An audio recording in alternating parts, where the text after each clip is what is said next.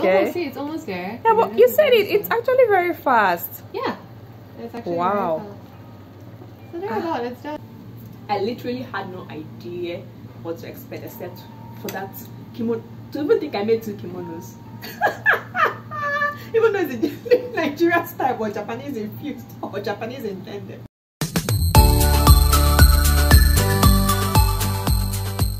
Hey guys, so I'm having dinner with someone in a few minutes and I bust out here and I see this crowd and I'm wondering what's happening. So apparently there's a plan that will be giving like a live show here this evening and I decided to join them while I wait for my friend to meet me here. So let's hear what they have.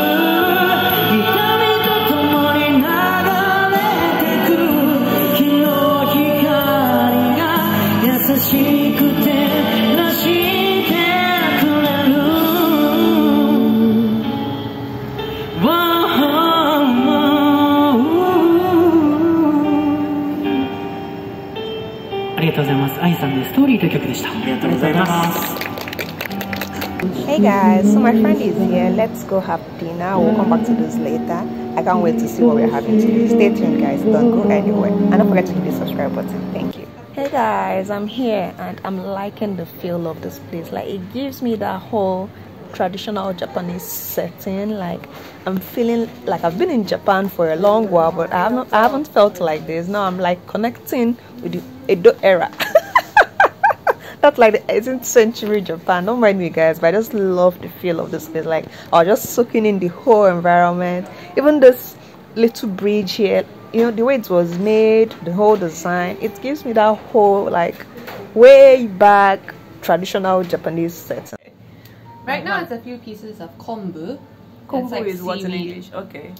A type of seaweed. So that's going to give it flavor. And then we're going to, once it boils, we add the vegetables. Okay.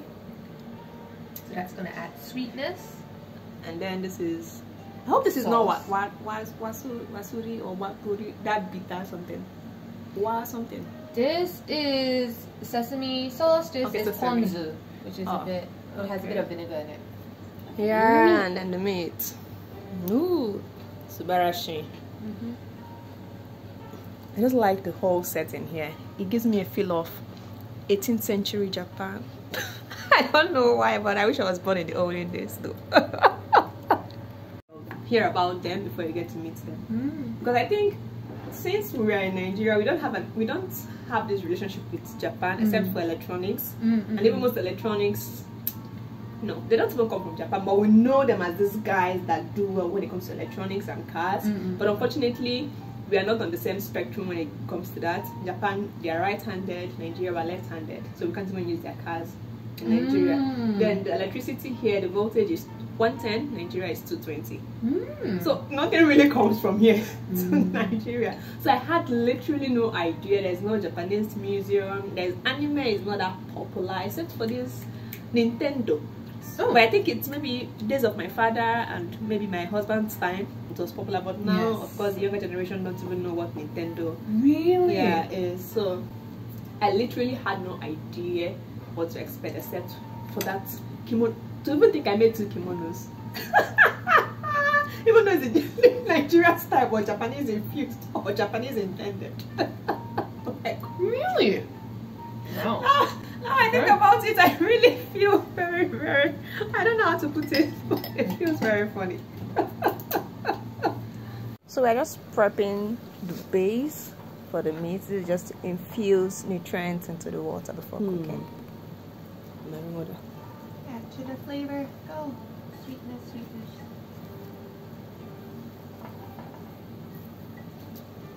Do you eat a lot of like boiled vegetables in Nigeria? I actually don't. Okay, in Nigeria, no. Oh, okay. We don't boil veggies. Probably just steam them over low heat.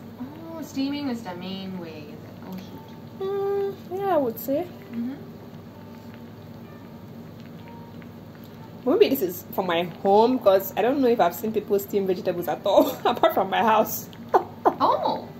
So I think what usually happens is that the vegetable gets blended into virtually every meal if you want to eat veggies. Like if you're eating yam and vegetable porridge, you put the vegetable when the yam is about to get done, then mix it up with the yam. I see. Yeah, in other ways.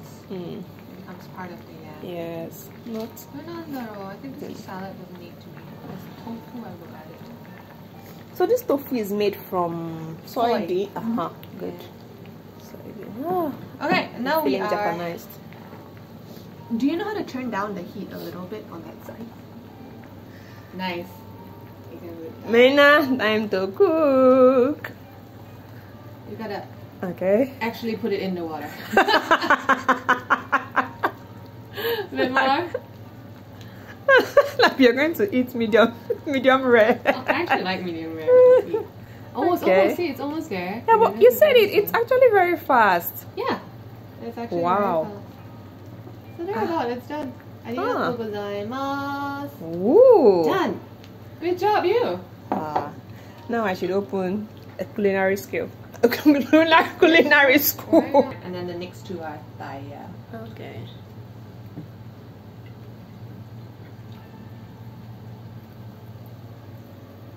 So, starting to wonder that I overordered. Oh well, it's all good. Well, this is almost 4 years, so that's a really long time. Anyway, but I started last year anyway, and that's because of my delivery. I mean, I literally had no choice, so I just had to start eating the Japanese food. But one thing I like about Japan is the veggies. Like, there's veggies in everything. So guys, this is a typical Japanese yakiniku restaurant. Yakiniku is just roasted meat, like what we call suya in Nigeria. So let me let you in on the secret, guys. So this video was made at the end of the dinner. Actually, I lost some files after making this video. I don't know what happened to my phone, and then I lost a whole lot of videos. So this is, luckily for me, I had this one from the end of the dinner. I hope you guys enjoyed it. Let's go. 感傷に浸っちまうからずっとは閉じた棚の上に置いたカメラも今距離を置きたいくらい僕も今日全て失って一日中泣いていた本当の気持ちがやっぱりわからないけど君のアルバムにいる僕は全部消したシャッターが落ちるみたいに君を切り取って恋に落ちて心のアルバムに全部そっと溜め込んでただからさ仕草もに思いも覚えているシャッターを切る時間も君に触れていればよかった全ての時間を君だけに使えばよかった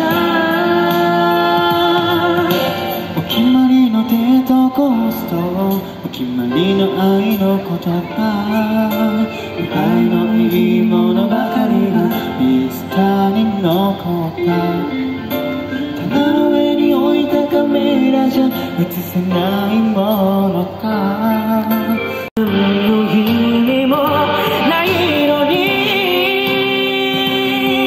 シャッターが落ちるみたいに君を切り取って恋に落ちて壊したくなくて無難にきっとやり過ごしてただからさ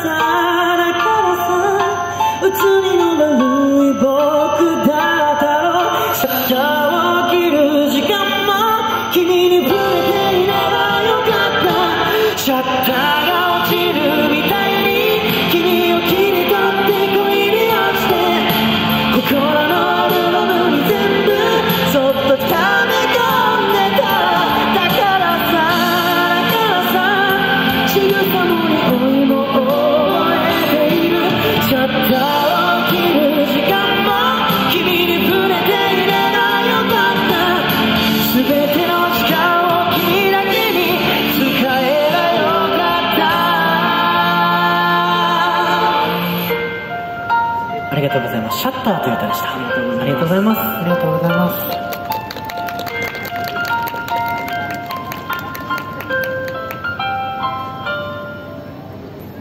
空にある何かを見つめてたら、それは星だって君が教えてくれた。まるでそれは僕らみたいに寄り添ってる。それを泣いたり笑ったり繋いでゆく。10回何百回も伝わり合って、何十年何百年昔の光が僕自身も忘れた頃に僕らに届いてる。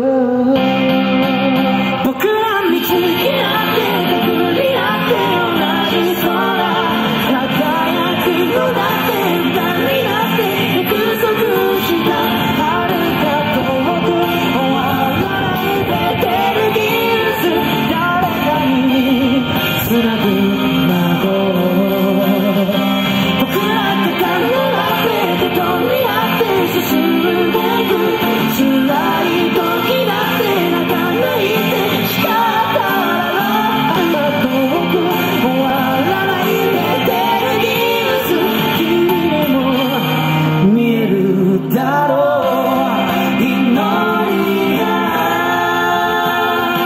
記憶たどるたびよみがえるよ。